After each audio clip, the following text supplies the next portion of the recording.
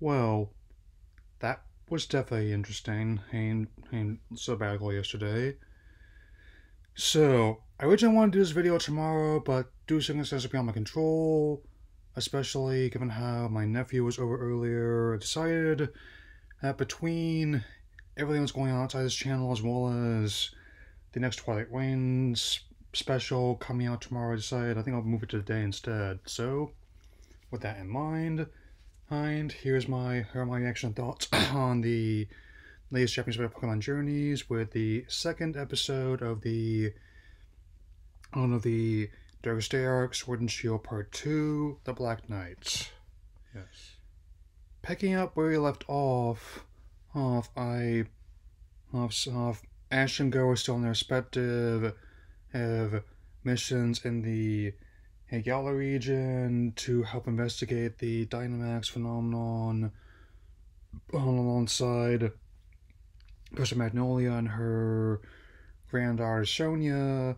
Yeah, though that apparently isn't revealed just yet until this episode to Go at least, and given how he's still carpooling with her across the region, and because I guess as the Corviknight taxi might be a bit dicey and when the sky looks almost as red as did in the end of the Justice League movie.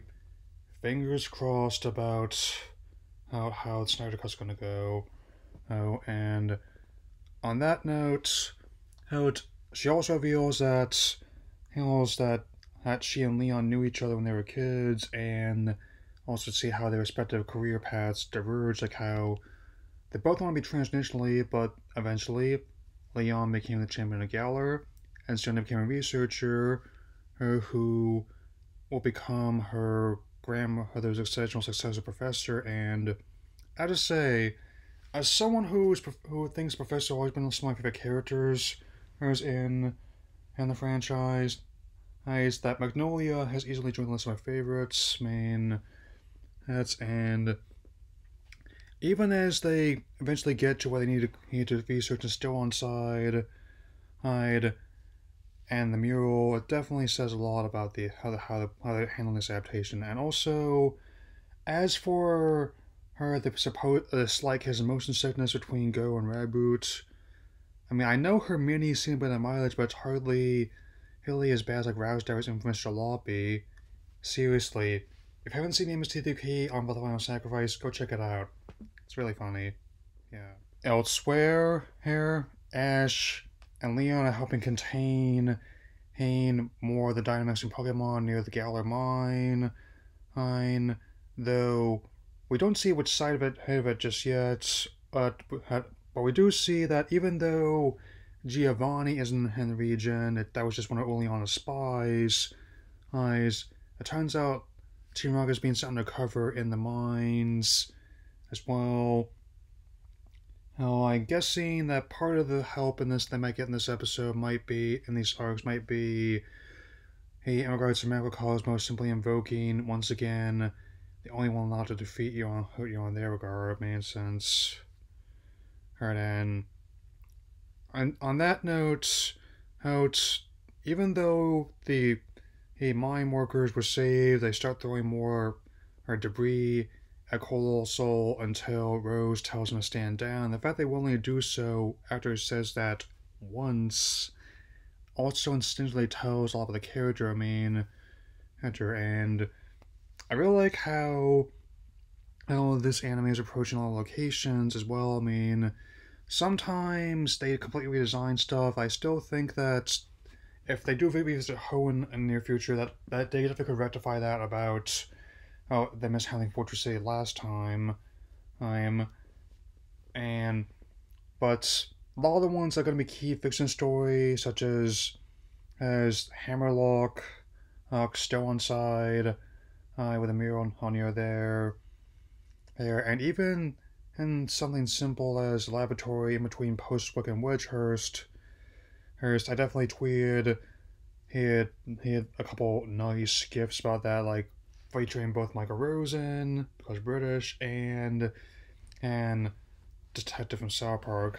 So yeah, even though how I note that there are some slight liberties being taken, they actually do want to do make sense given how I'm not sure how they're gonna handle Hop if they've introduced him, but Go seems to be filling that same role as Deuteragonist, as the main, being more studious and not as active as Ash usually is. And then I like how they both find out how what Rose is after or potentially sense it in their own ways, like how with Magnolia uh, also says she has a bad feeling about this, so I'm guessing Magnolia is also force sensitive in this anime as well. On that note, during the whole bit where Rose takes Ash to dinner, even with offering to be one of and to sponsor him along with Oleana, he declines, saying that he wants to see things on his own legs and his own terms, just like him being a sort of 10-year-old Time Lord, or wanting to basically put on a snazzy new pair of running shoes and just seeing how far the road goes. But Oleana's rage mode is definitely pretty spot on too.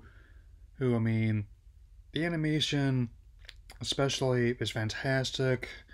Like, I'm really liking the style they went with and how accurately they recreated his Winden, and also little touches like how like the cars are on the left side of the road, how like the way a lot of the streets are laid out themselves, and even like how they have the Pokemon equivalents of landmarks, or as I pointed out in my 6-month review of the game, of things like the Piccadilly Circus and Trafalgar Square, we've seen before, and Yuki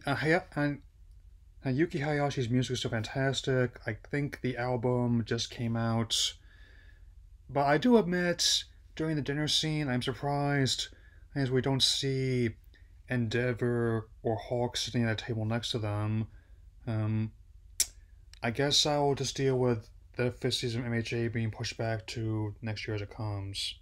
Yeah. So, the next day, as Ash and Leon are still trying to contain everything with their Pokemon, about the Dynamax scene, one's going crazy even when they're not near power spots.